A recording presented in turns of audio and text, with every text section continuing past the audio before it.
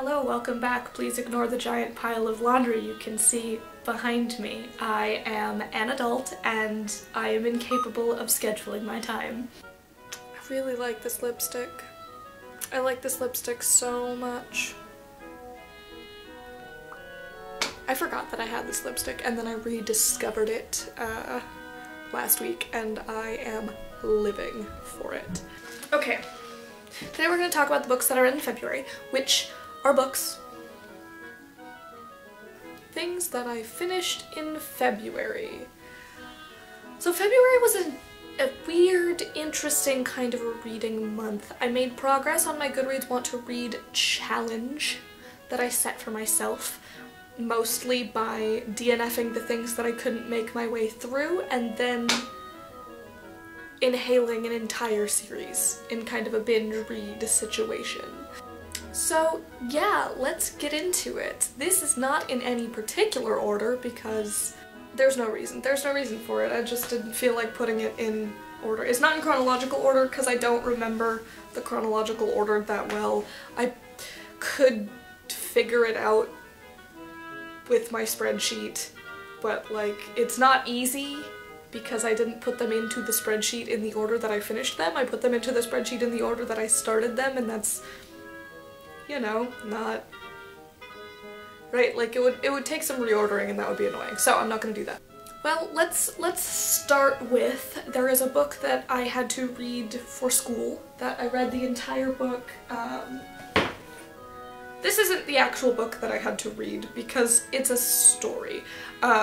This book is called Arranging and Describing Archives and Manuscripts. This one is by Dennis Meissner and came out, what's the copyright on this guy?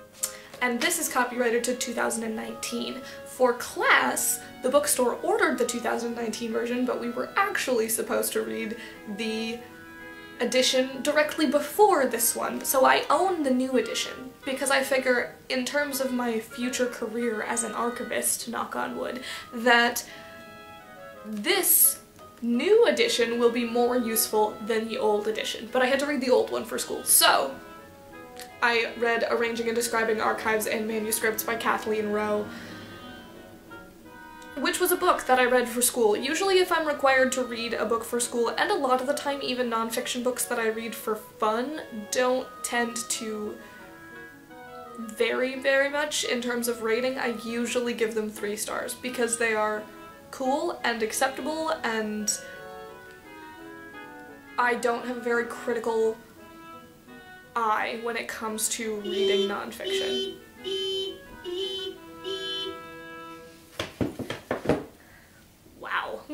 Was that a time? So in February I read the entire Immortals series, by Tamara Pierce, which includes Wild Magic, Wolf Speaker,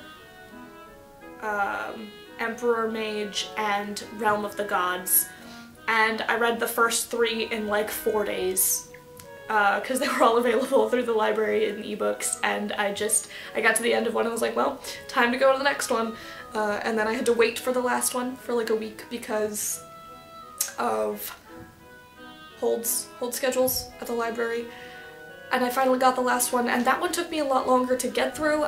I think part of it has to do with the scope and the scale of the book and what it was trying to do. I personally felt like book 4 was less successful than books 1 through 3. I think 3 is my favorite of the series. Main character is named Dane, and she has wild magic where she can talk to animals and things like that, and her magic develops over the course of the series. She's really cool. There's some problematic stuff about the series because it's older, and so there's a couple of things that we've learned as a culture since then that we didn't know at the time, and things like that. So like I feel like it's a series where you go into it with a little bit of a grain of salt of like, this has a couple of problematic things in it, it's still enjoyable. We can recognize that those things are problematic and enjoy it at the same time, right? It was a good series in general. I'm slowly but surely making my way through all of the Tamara Pierce backlog that I haven't read yet, and I'm on hold at the library for more of that to come, so in the future, but currently that's not what I'm reading right now. But like we're making progress, and that's kind of what this is. All of my Tamara Pierce backlog was right at the beginning of my Goodreads Want to Read challenge, and so I'm getting through it right now because that's all at the beginning of the list, which is useful. Yeah, so I read all 4 of those in February. I didn't think I was gonna finish the last one, but then I pushed through the ending of the other one that okay, and then I guess the rest of them are all things that I DNF'd. Which isn't, I don't know, it's not too successful of a listing, I don't think. It's not too successful to DNF. I DNF'd 3 things last month. I got stuck and couldn't finish and decided I wasn't going to finish 3 whole things. That seems like a lot. So let's get into those, I guess. First one is this book called A Woman Looking at Men Looking at Women. There's a sticker covering part of the subtitle. So the subtitle is Essays on Art, Sex, and the Mind by Siri Hustvedt? Hustvedt? I don't know how you say it. Hustvedt. This book... The first section of this book is a collection of very short essays, each on a different art piece, talking about it through a different, you know, theoretical lens. It's very art analysis, literary analysis kinds of a focus, and I thought that was really interesting. And then I got to part 2 when she really started talking about the science of psychology and things like that in great detail, and I didn't care. And I couldn't force myself through it. I also find that there's a couple of things, the way I don't love a lot of her perspectives on the world. I think she is obsessed with Freud and Freudian analysis, and I think Freud is a hack. Right, like he's been disproven so many times, I don't think it's useful to use Freud. So I had a little difficulty with reading her work because she clearly sets a lot of store by Freud and Freudian theory and psychoanalysis and those kinds of things. I like her focus on interrogating the world around her and how she really pushes for don't believe everything you read, like interrogate those things and don't just accept what the world tells you. I just personally don't agree with her conclusions in those interrogations. Those things that she's interrogating, I have interrogated them in my own way, and I have come to very different conclusions than she has come to, and so that was really grating. And especially when I got to part 2, and I could not push myself through this. I did not want to, I still don't want to. But I did really like part 1. I thought that was interesting, at least. It's nice to see different perspectives even if I don't agree with all of them. Yeah, but in the end I couldn't take the focus on Freud. I can't take the focus on sex. I don't like it. I don't like it, and maybe that's an ace thing, but like, why do you have to make everything about sex? Yeah, so there's that. I DNF'd that one. Did not love it. What else did I DNF? There were 2 other things. Oh yes, so I DNF'd The Recruit by Robert Muchamore. This was one of my Goodreads Want to Read list books. And I DNF'd it because it got really violent really fast. It took too long to get to the spy part that I thought, like, the part that I wanted, right? The reason I wanted to read The Recruit is like a teen spy book, and that was why I wanted to read it. And it took way too long to even get there, and then when it did get there, it was being weirdly, like, moralistic and, like, violent. There was this whole, like, the whole first section of the book didn't make a lot of sense, and I didn't know what it was trying to say, and I didn't know where it was going, and I just was not having fun. Like, I fully read the first 30 pages and then I skimmed the next, like, 70 to kind of see what happened, and to kind of see, like, when we get to the spy part, which is the part I wanted to read. And we didn't get to it for like 100 pages, and when we did get to it, it was like really violent and kind of, I don't know, I don't want to say gory, but it was like, there's a scene where the main character like is like a 12-year-old child, and the adult in the room, you know, they're performing a test to see if he's good enough to be a spy, and the adult in the room is like, hey, murder this chicken, as like a test of their moral fortitude. Which is like, I don't know, I feel like that's more of the timbre of like an adult spy book, and I didn't want that timbre of violence and like, is it moral to kill because someone orders you to, in like a teen spy book where the main character's like 12, right? Like and then I didn't like it. I did not like that at all. So we stopped reading it. The last one that I DNF'd actually makes me a little sad, and I don't know, I'm honestly still a little on the fence about it, so I might go back to it if I get too curious about what happens. But like, so I started reading Evernight by Claudia Gray, which is a vampire romance novel from the early 2000s, and I thought I knew where it was going, really, like I really did. I didn't read the summary like too closely, right? Like I read it just enough to kind of get a feeling of what the book was gonna be about, but I don't, you know, I don't memorize the summaries on the backs of books before I go into them, and it's been a long time since I've really read that one. But right, it was like gothic boarding school, the main character doesn't fit in, the love interest looks like he fits in, but he doesn't actually, like, he doesn't agree with them, and he doesn't emotionally fit in or whatever, and like all of this kinds of stuff.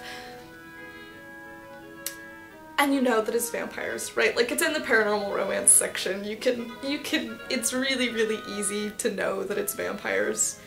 And I was liking it. I was liking it. We were getting along and everything was fine, and I hit this point about halfway through the book where there was a plot twist that was really fun and really fascinating and took things in a direction that I was not expecting at all, which is rare when it comes to like those kinds of stories.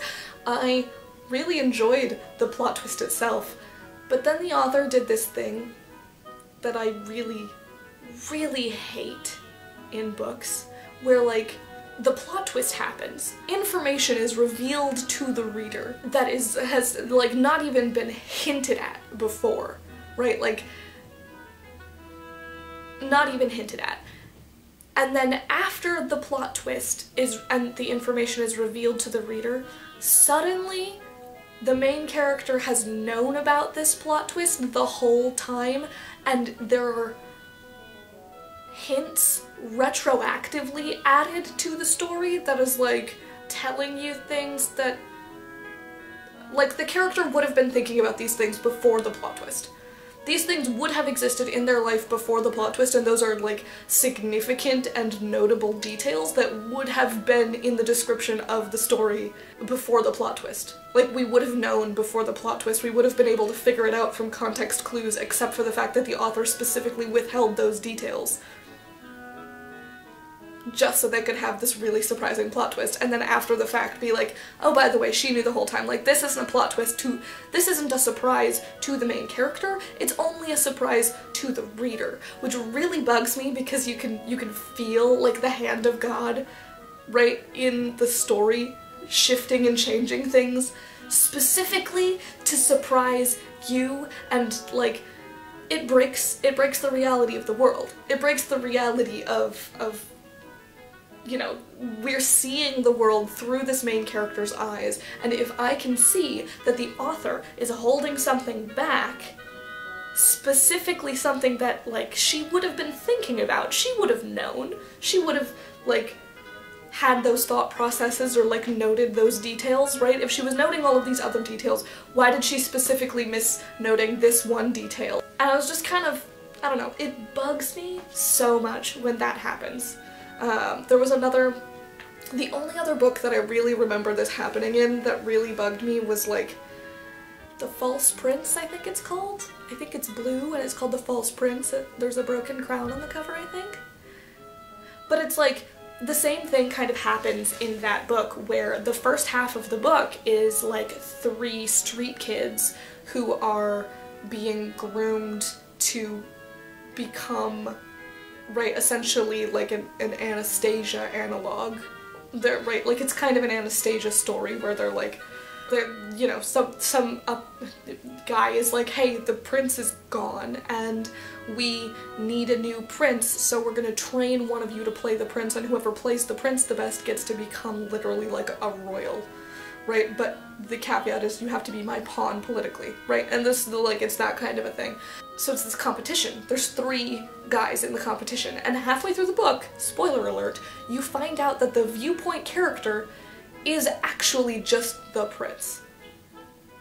And has been the prince the whole time. He ran away from home and has, like, become entered in this contest by chance in some ways or whatever. And he's just actually the prince, even though this whole time, you know, the whole first half of the book, he wasn't apparently thinking about his history at all. And, like, in the contest, he isn't even, like, preternaturally good at these things and, like, way better than the others. He's just, you know, doing, but, like, the twist comes out of nowhere. And then after the fact, you find out that the viewpoint character that you've been living in the whole time has known this twist the whole time and just apparently didn't think about it for 150 pages.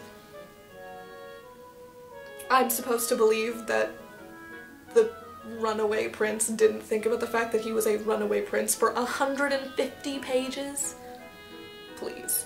So yeah, Evernight did one of those, and I kind of want to know what happens, but I also kind of don't care now that I can, like, that, I don't know, that is the kind of thing that ruins a book for me. That just makes it like, I can't believe any of it. Like, the verisimilitude of the world is completely shattered. I don't believe in the world anymore. I don't believe in the characters. The hand of God is too obvious. And I know that the author is, like, I feel like on some level, you always know that the author is, like, you know, manipulating the world so that you only know certain things. But I don't want to feel that happening. And if I can feel it happening, it means something has gone awry. So that was my experience with Evernight. Really, my experience with reading these books that have been on my TBR shelf the longest is mostly negative. In some ways it's like, there's a reason you didn't read this back when you wanted to the first time, and that reason is still real. Some of it is that my tastes have changed, some of it is that I am more ruthless with letting things go in this process than I have been. Right, like in the past I probably would have pushed through the rest of Evernight. I probably wouldn't even have, like, right, I would have felt like betrayed as a reader by the plot twist, but it wouldn't have been enough to really push me over the edge into saying, well, I'm just gonna DNF this because it's not what I want. But like, I've given myself that permission, and so, you know, it's helping me get through these things a little bit faster. It's also helping me have a better reading experience in general because I don't take the time to focus on stuff that I don't need to. Have a lovely life, read some lovely books.